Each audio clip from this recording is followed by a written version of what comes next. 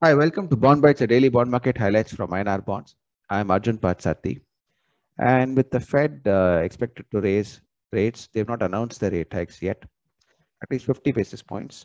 Now, the rupee, which is trading at close to rupees 80 to the dollar at record lows, will it fall sharply after the Fed rate hike?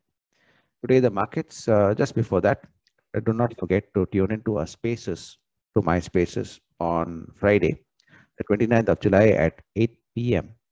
Where I talk about the impossible trinity for RBI. How will they manage inflation, interest rates, and the INR, the three I's? Now, coming back to the bond market highlights, uh, the Gsec yields were down today on expectations of RBI stepping in to protect yields. Then the Sensex and Nifty rose again, uh, again clawing back some losses seen yesterday, and on expectations that the Fed will guide for a calmer policy after today's rate hike.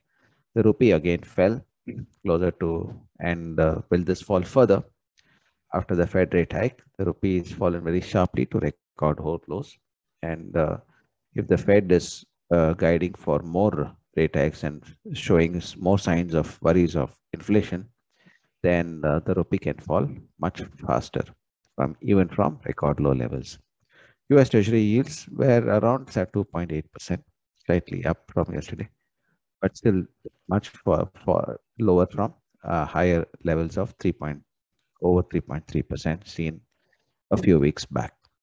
And in corporate bond space, Fullerton India, which is a AAA rated company, is issuing a 3-year bond at 7.9%, which is all the borrowing costs for even good AAA rated bonds are going up.